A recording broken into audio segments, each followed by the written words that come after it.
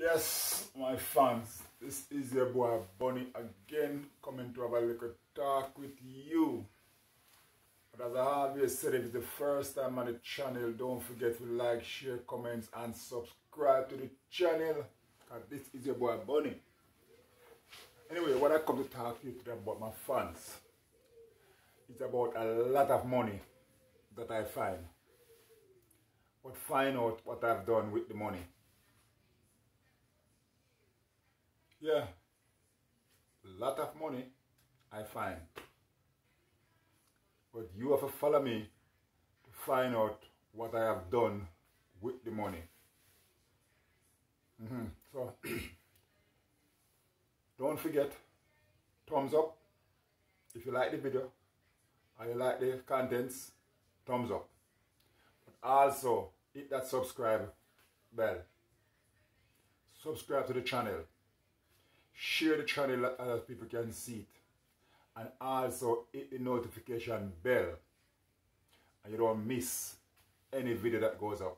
Okay? Alright. Let's get into the story now. This story goes like this. Well, it's not a story, this one. It's not a story, this one is a true. I was born and grew up in Jamaica. And I run around a lot and do a lot of different things to survive in life. And one of the things that I've done, for you who live in Jamaica might know about a bus company used to be in Jamaica called Mail Bus. Yeah, they used to run all around Jamaica's Mail Bus in the 50s. And I happen to be one of the person who was working for Mail Bus. And my job was to pick up the load and put onto the bus and take them back off. My journey was Kingston to Port Anthony. And you have to understand that when you're working on a bus, it's not just picking up the load from ground and put onto the bus. It intends cleaning the bus as well and make sure everything is safe and secure.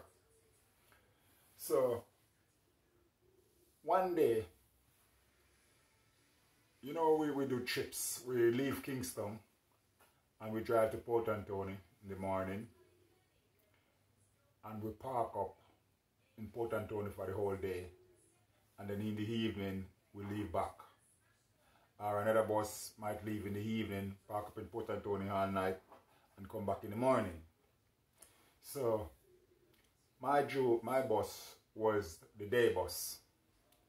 So, I was on this bus called GR6, to be exact, GR6, Mail Bus, GR6, running from Kingston to Port Anthony.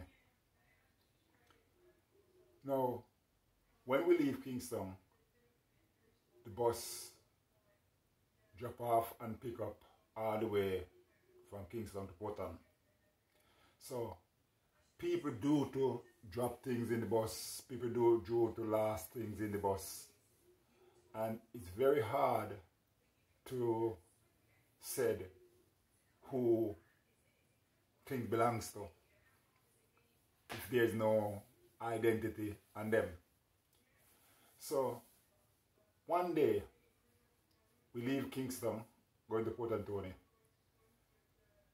When we reach Port Anthony, everybody come off of the bus and I was going through the bus picking up papers and stuff like that.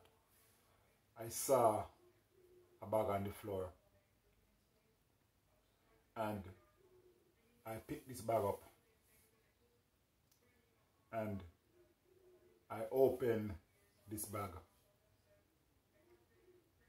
and to my surprise it was a whole heap of money in this bag. is like money that roll up into bungle. And I couldn't count this money, so I never know how much money was in this bag. And at that stage, nobody see me because I'm picking up paper. You know, when imagine you're driving from West Street to Port Anthony. People is eating in the bus. People is doing all type of things. So all type of rubbish on the floor. So I'm picking up these rubbish because we reach out to our destination now. So I put this bag quietly. I never tell nobody about this. I never tell the driver. I never tell the conductress. I never tell the other handyman. Just me alone know about this. So at this stage, I take this money and I carry it to the front of the bus. And I wait until when me alone was in the bus. I went into where the driver seat is. And over the top, there's a thing called destination where you open. And you change the destination of the bus. And I put this money in there. So at that stage, it's only me alone know about this money.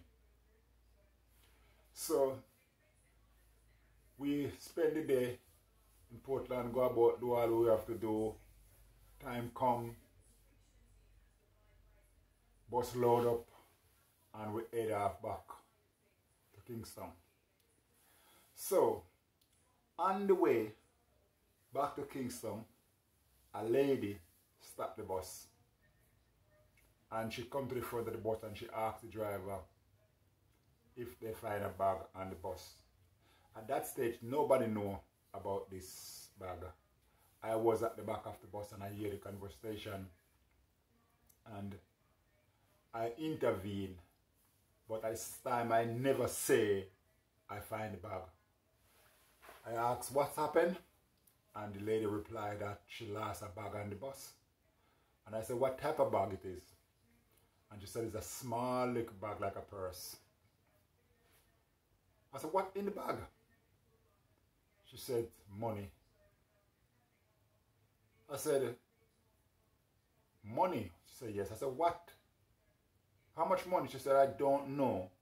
It is somebody partner money I was taking. I collect for them. And I was carrying the money. I don't know how much money was in the bag.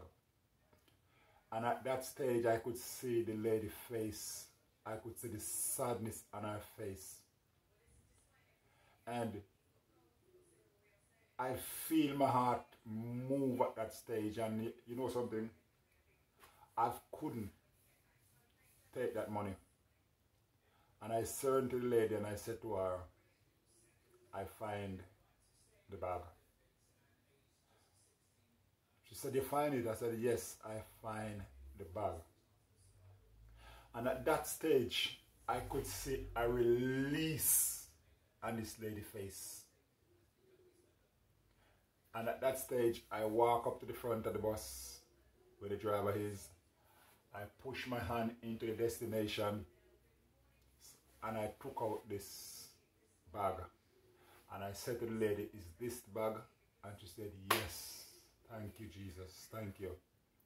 At that stage, I feel a release, knowing that my heart have set free, because I never have to say that I find this money, because nobody know that this money was there. Nobody know I find this money. Anybody could pick up this money. But this poor lady, she would have to go through this hard shit, whatever way it worked out between she and the owner for the money. Because they probably could have said, she take the money never lasts, she could have lose her life or whatever could happen. But I was managed to give back this lady this money.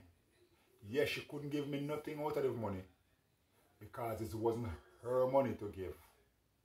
But at the end of the day, my heart was at peace. She was rejoicing because she get back the people their money to give them. and we all work out happy. So my friends and my family, remember, subscribe to the channel, subscribe, share, comments, and hit the notification bell as I'm telling you this story. So basically what I'm saying to you right now, my fans, let us be honest to one another, because your blessing is coming. One way or the other, your blessing is coming. So the more honest we live and deal in life, is the more we achieve.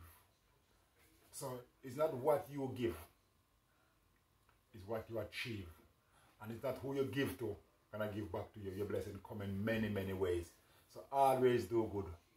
This is the man of the story right now. I'm telling you, always do good. You do good and good come back to you. Do good and good come back to you. Be grateful, be thankful, and remember that God loves you. This is your boy Bunny. Peace, love, joy, happiness I bring to you all. So I am in and I am out. So like, share, comments, subscribe. Your boy Bunny, I'm out. Blessed. Thank you for watching this video, your boy Bunny.